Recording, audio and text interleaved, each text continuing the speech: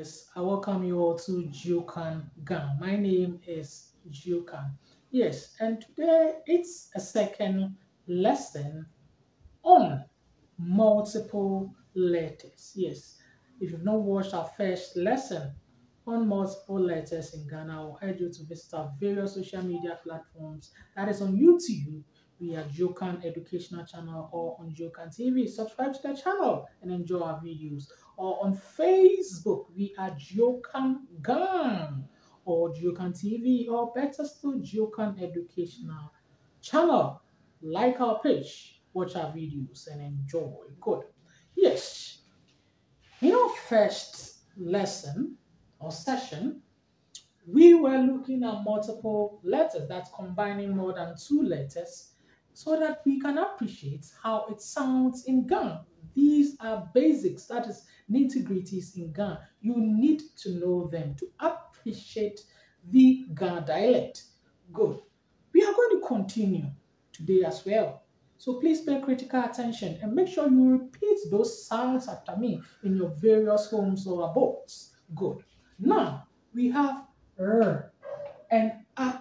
When you join R and A, it sounds Ra. Repeat after me. Ra. Again. Ra. Good. We have W and U. Good. When you join these two, you have Wu. Wu. Good.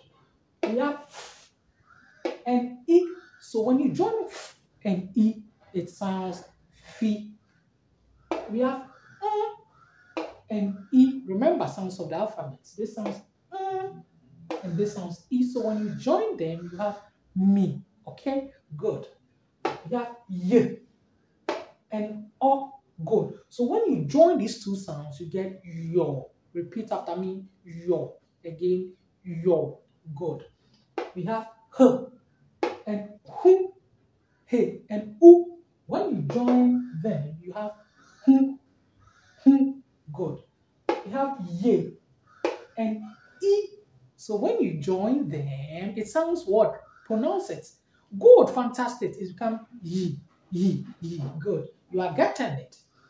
We have Fu and O. So when you join F and O, it sounds Fo. Repeat after me, Fo. Good. I believe you are enjoying it. Good. Let's quickly go for a break, and when we return, we shall continue with the rest. It's Geocan Ga ni Kasemo song.